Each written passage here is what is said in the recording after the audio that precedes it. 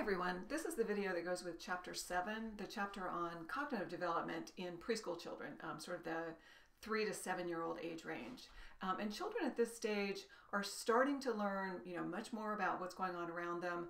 And Piaget in particular was interested in the kinds of mistakes children made, the way that, that their mistakes told us about how they were thinking and how they were thinking not just with less information than an adult, but at a very different stage. It was a qualitatively different way of, or is a qualitatively different way of thinking.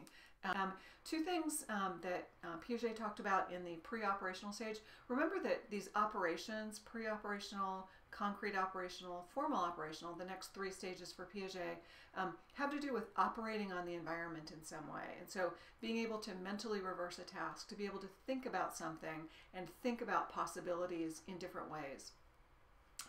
For preschoolers in the pre-operational stage, they haven't mastered mental operations yet, but they will by the end of this stage. They have difficulty with things like centration. They will center on one aspect of an issue and fail to notice other aspects of it, so they'll center in on one thing. They also have a hard time with reversibility, so being able to mentally reverse a task. You ask a preschooler who has lost their jacket, where did you lose your jacket? They have no idea.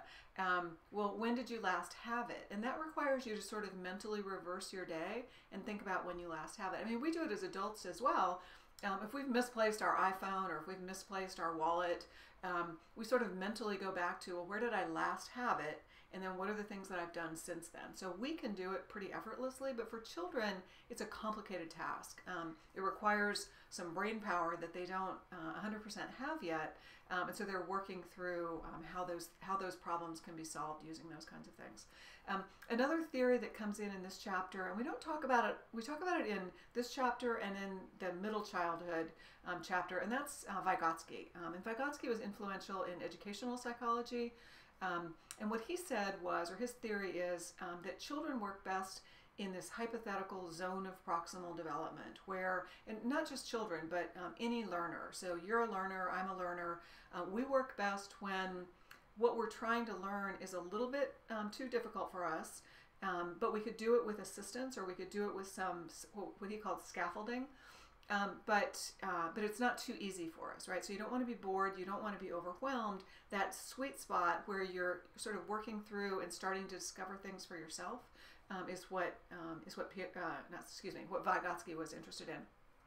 So the zone of proximal development is one of the terms for his theory. Another one is that concept of scaffolding, where you might be playing with a child and trying to help them learn something, but instead of just teaching it to them and saying, here's the information, I hope you remember it, to help them discover things and say, well, what if you did this and what if you did that, and let the child do it. So you provide the scaffolding rather than providing the knowledge, and that allows the child to make discoveries and be active in their own learning, and they'll retain things better, they'll learn more things, and they'll have more fun and they'll be more engaged with it.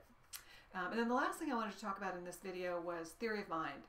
And children initially don't have a theory of mind, and theory of mind refers to understanding what somebody else is thinking, taking their perspective and understanding that they might hold a false belief because they don't have the same information that you do. So the very young children think that whatever they know, you know as well, because you're super smart. And so if you ask them a question like who ate the last cookie, they can't really lie to you because they assume that you know the answer to it. It becomes interesting when you're trying to interview children if you need information from them. Say if they're a witness to a crime, or in some way you need them to give you the information.